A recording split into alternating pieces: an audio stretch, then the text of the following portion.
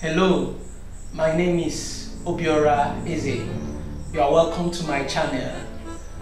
In this video, I want to show you a very important technology, a dryer technology for preserving harvest, especially crops, grain crops. This technology is very important for food security. You know, when there is more wastage of the harvest, you know, it would cause lack. But when we secure the harvest by preserving it through drying, we can have these crops off season, and that would actually make availability of food a reality. Now I'm going to show you this dryer technology. Is called flatbed dryer, and it's called EasyDry. I took the concept from this EasyDry, sponsored by USAID, from the American people. They are ACDI VOCA.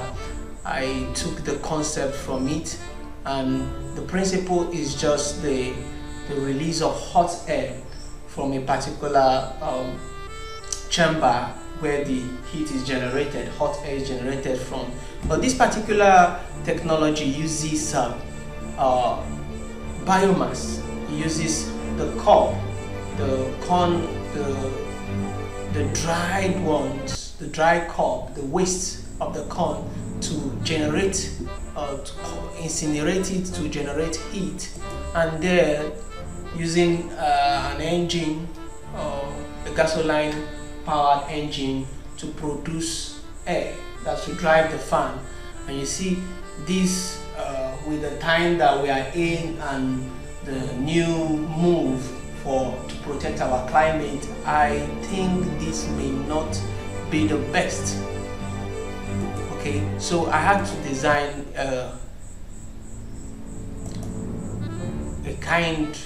taking concept or borrowing the concept of this EasyDry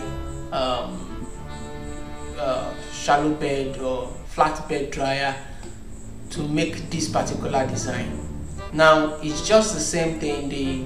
The bed is the same thing, but the thing that was adjusted in this design is where the generation of hot air.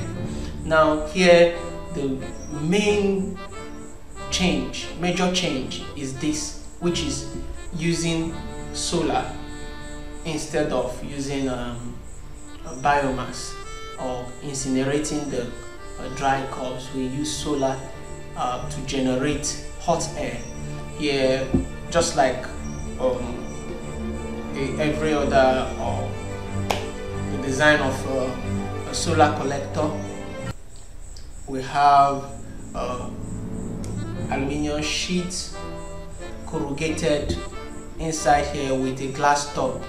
The essence of the glass is to actually trap the heat by the greenhouse effect. As the sun, the solar, the ray from the sun comes in, you see the heat comes in and would not go out again, and it is trapped. And there's also a foil, or rather a reflective surface within this particular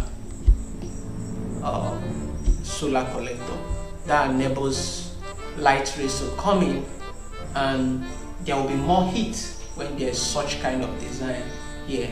If you observe, it's also longer, so that before the air would have passed through these corrugated sheets, it would have attained the necessary temperature to dry the grains that are here, and there would be no need for issue of carbon emission and the rest of it. So that is what I have for you.